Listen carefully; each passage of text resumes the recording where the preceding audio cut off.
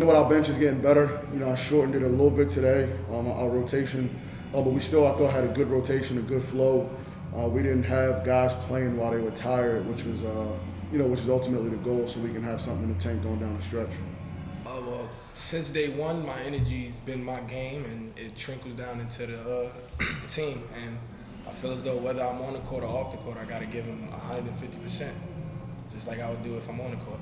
I mean, defense is our things, and I try to embrace that as much as I could, and just try my hardest on that side of the end, and then I will get rewarded on the other side of the end. Tough performance from our guys. And we wanted to inspire. We wanted to use this game to inspire everybody watching.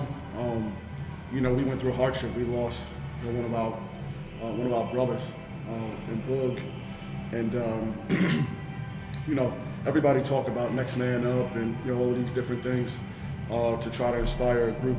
We just talked about our brand. We just talked about toughness, and we wanted to inspire anybody going through hardships, tough times.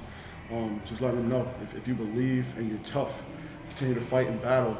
You can do some great things. So I'm proud of my guys for the way they played, inspiring people, but also we wanted to honor our brother, Boog, with our performance.